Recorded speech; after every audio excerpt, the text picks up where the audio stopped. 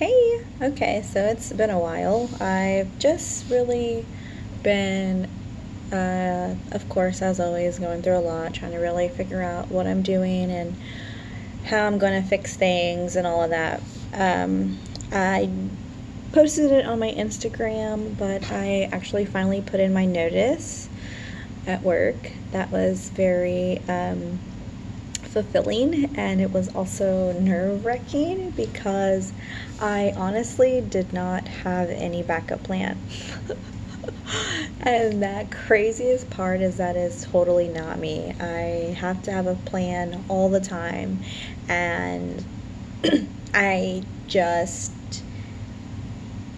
I can't believe that I did it. And so, but I kind of was in a funk, all week. I've been off for a couple of days now from work just because it was back to school and getting my kids back into the routine of going back to school. I put this in months ago, not really knowing I was going to potentially be jobless. So, anyways, it's kind of just like a good start into what is going to be my routine. So, it all worked out well. I have had a couple of interviews, and they look very promising, and that's really nice. I'm very excited about that. The process has been pretty quick, which I'm very surprised about. So I'm sure it was probably like all like meant to be and all those kinds of things. So that's pretty cool. And one of the interviews I really wanted to talk about because I've had an interview in the past, and so for short, when it comes to my resume, I have a broad range of jobs because, of course, I was a veterinary technician and assistant and receptionist in the veterinary clinic. I was in the veterinary clinic for a very long time. Then I was in marketing and also did a lot of brand ambassador work. And then I went to doing hearing aids, like, hearing testing, fitting patients with hearing aids, all of those things. I did my state exam, all of that stuff. And that was brutal. I went through essentially hell with that because I can't easily pick up things. I'm not a quick learner, I guess you should say, and especially when it comes to reading material that is not explained to me and I have to figure it out myself is very, very challenging. And so I've had to be very self-motivated when it came to that, and that really affected me, and it taught me a lot of patience and taught me how to really be more disciplined when it came to studying and teaching myself things and actually really knowing that I can't rely on anybody to make it right but myself. So that was really very, very challenging, and it taught me a lot. And so I've had a couple of interviews before where it's like, okay, you have all these things on your resume, like what is your outlook? Like what are you trying to do? What is your, like, that thing? It's like, what is your 5-year plan? I'm like, to fucking survive. So when it comes to that,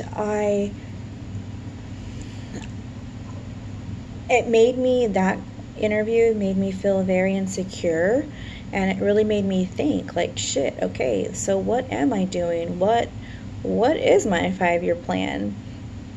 And so when it came down to it, like, that job and the feelings I got whenever I interviewed for that job, and it sounded, very promising, but it didn't work out. But I was so happy, and I almost cried because that was the job position that I wanted for a very long time since I started marketing and brand ambassador work. And so I was very, very, very happy. Like, I was excited. My blood pressure kind of raised up a little bit because I was excited. And that feeling I got was a feeling that I've not had about a job in a very long time. I had that feeling is when I started veterinary, and that was that was nice. It was really nice to have that feeling again. And ultimately, it came down to I wasn't chosen because it just seemed like I didn't really know what I wanted.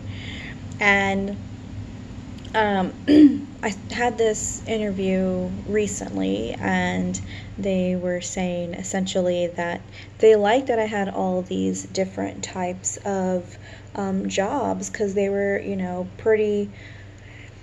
pretty much like a broad range, and I was put in very many different type of situations. And she told me, she was like, it's pretty exciting. And I was like, oh, I'm so glad, because in my head, I'm like, not a lot of people think so. People think I just don't know what the fuck I'm doing. And for the most part, I don't. And who the fuck does? Like, ugh. Anyways. And so then I was like, oh, thank you. I feel like, those jobs have really been a milestone to who I am and what things I'm able to handle and work through and things like that. Like veterinary taught me how to be very compassionate and also to be patient, and as well as how to communicate with individuals in all different types of situations and emotional situations. And that was nice. And I did a lot of education, especially on pet nutrition and pet preventative care, all of those things. And I really enjoy doing that. And I enjoy teaching people things. And of course, when it's like coachable people. And I was really good at what I did. I helped train people, and I was a manager at one point. It was great, and I had really good relationship with our doctors, and it was nice. It was really, really nice. I enjoyed that job very much. I left that job because, of course, it's not the greatest in pay when it comes to somebody who isn't, licensed, because I was never licensed. And, well, I also didn't really want to work in the veterinary clinic in my 30s because I wanted to make sure that I took care of my body.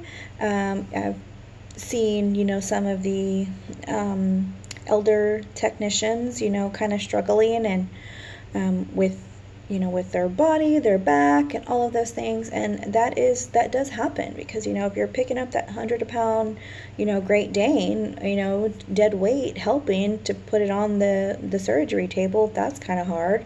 Or wrestling the 80-pound, lab or German Shepherd to get blood. And, those kinds of things, that really takes a toll on your body. And so I really didn't want to do that in my 30s. I wanted to take care of myself and really have, a good, meaningful life. And also, have a job to where I can support myself. And because that was actually the time that I was going through my separation and my divorce and things at the end. And I was like, okay, I can't support my family on just the salary alone, so I need to do other things. And that's how I ventured into promotions and marketing. And that was a really good supplement that helped me get by. Even though I'm very reserved and kind of, I guess, like an introvert. It was very strange for me to be out talking to people, but I really liked the aspect of educating people, which is very strange. Initially when I first started, if it was whatever product I was with, I would definitely make sure I educated somebody on that product. Not necessarily, sales was a part of it, but I really talked a lot more about the product to give the story, because every product has a story and what it took for that individual to make that product, or what type of, scope that they are actually using, what is their purpose for making this product or whatever that may be. And so then I learned what that was, mainly like public speaking, and that was very strange. And I did a lot of events. I loved events. Those were fun. Met a lot of people, even though I was very nervous all the time. Like I would have like baby panic attacks in my car before, because I was like, oh my God, why do I do these things? Why do I put myself through these situations? And I would really have to give myself a really like 5 minute pep talk. And then I was like, okay, fuck it, let's go. Let's get this shit done. And I got it done, and it was great. I was professional, and I educated people, and, dealt with a bunch of drunk people. And that was, pretty interesting, of course. And so then also, like, doing a bunch of business to business, and that was kind of interesting, and going to different, businesses, and especially those industrial businesses. I mean, those industrial people are on a different type of level. I mean, they're pretty strict, and they just don't really take nobody's bullshit, and that kind of is intimidating to me. But I completely get it, and that's how they should be, especially in that industry. So, and then hearing a lot of people have a lot of negative things to say about the thing that I was marketing and so forth like that. I can't say who that was, but just doing all those things and hearing a lot of negative remarks, and having to really be an advocate and really try to help that consumer and that business owner to really change their mind on that individual business, and to continue to do business with them and know all the changes and all of those things. So that was really nice to really learn how to do that, to really like talent acquisition, and all that stuff, like, and also just the education and business relations and building relations, and retention and all of those things. Like, I've learned all those things. So, and now with working in the hearing aid industry, that's a whole different level. Like, of course, like the testing, the patient care, the patient monitoring, patient education, the fittings, making sure the fittings are correct to their loss, making sure that you're, transitioning the patient to new hearing, who's haven't heard in like 20 plus years, and really especially the patients who are in denial, having to really turn those into a positive, like having so many negative people or so many negative impacts, and having to really turn them into something positive has really been a lot. And it takes a lot to really, really do that. And I think that when it came to that particular interview, I wasn't really prepared on how to explain the things that I do, because I haven't really broke them down into pieces. When it came to that job that I really, really wanted, and that I've wanted for a very long time. And, they took it as I didn't know what I was doing. But now when I've had this interview, she was like, yeah, I'm excited to hear. And when I told her those things and what they've actually helped me do, she was like, it seems like each job, each step that you've taken, even though that they have not been what you thought, or where you kind of planted, your seeds and grown, she's like, but you have grown, and it's been a lot more of it's like your stepping stones to get where you are today.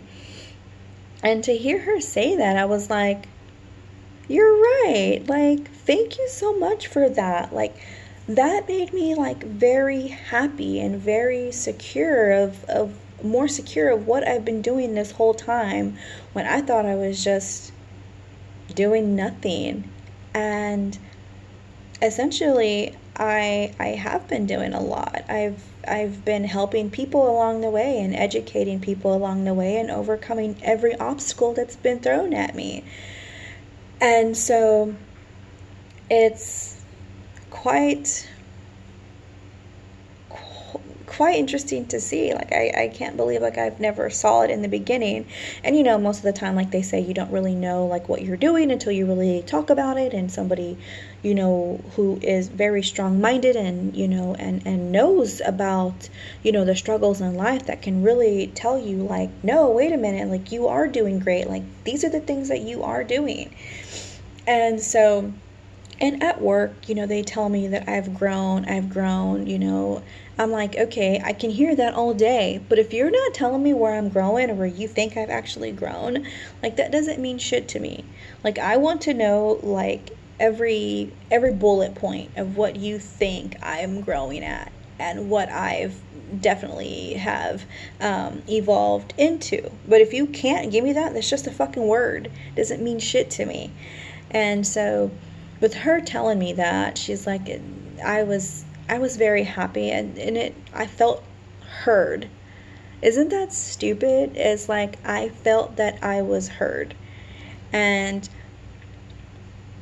I appreciated it very, very much. And it's kind of crazy to see when you know you are talking to good people, and the people that you work with versus the people that you talk to that are new are just like, what the fuck have I been doing this whole time, you know? And so I'm trying to come in terms with that, but that's okay. That is okay. Like, I've been feeling very down. Like, I went through all of this and worked my ass off and spent a lot of money, and I given up. And even though I may give up on that particular position, or I don't know if I'll go back to that maybe 6 months, a year from now. I guess we'll see what happens.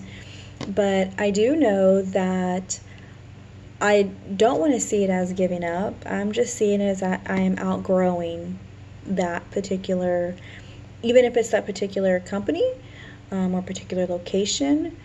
And because I've never been heard, I was essentially just told I need to do, if I wanted to make more money, I need to make more sales, and which was a little bit different in the situation that I was in and in the agreements that I have with the individual that I work with. And I'm not, putting any shade or anything. I just really being real on what was actually happening. And I essentially, I felt exploited, and I didn't like that, and I just wanted to get out of there because I felt like no matter what I did, it wasn't going to be enough. So I was like, okay, I'd rather just go somewhere else.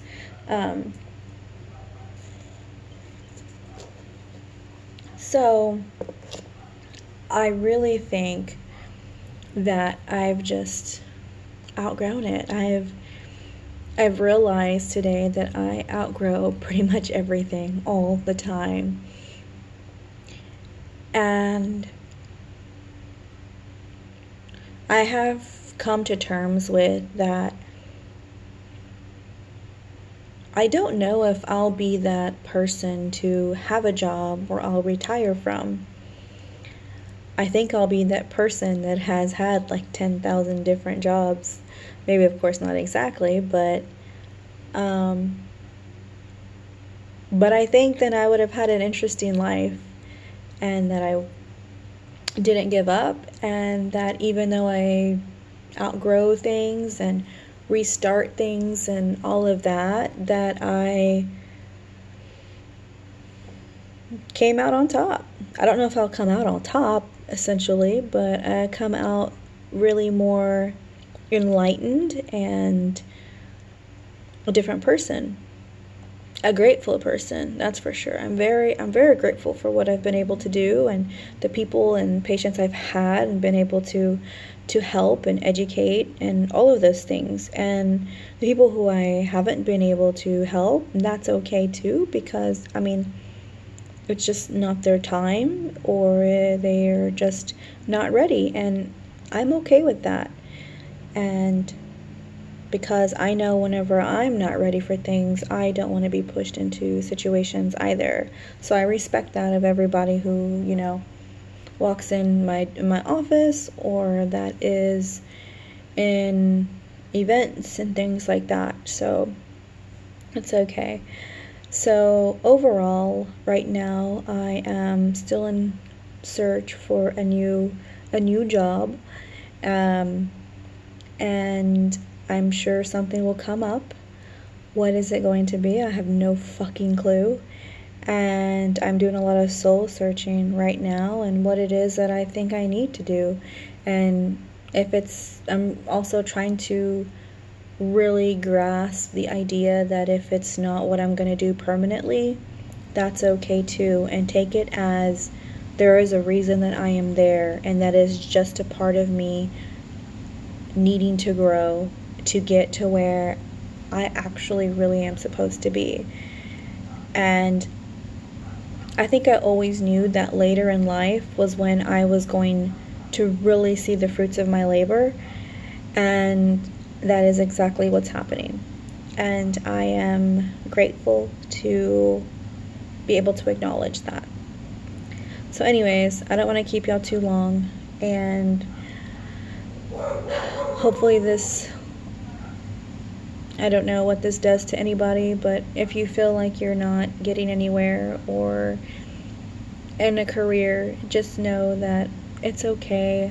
I know that we were told that you're supposed to have one job for your whole life, but that's not it. You can't sit where you're outgrowing and not really, you're being stagnant. You can't do that. That's like, I had to think about like treating it like a relationship. Like, you're not going to be with or be married or be in a relationship with somebody who is essentially not hearing you, is avoiding you and neglecting you and not helping you the way that you should be, or supporting you in the way that you should be. So why work at a job like that? Also, that doesn't make any sense. If you can drop that guy like a fly, drop the job. So that's just where I'm at with that. So anyways, I'll keep you guys updated and see what happens. And yeah, okay, bye.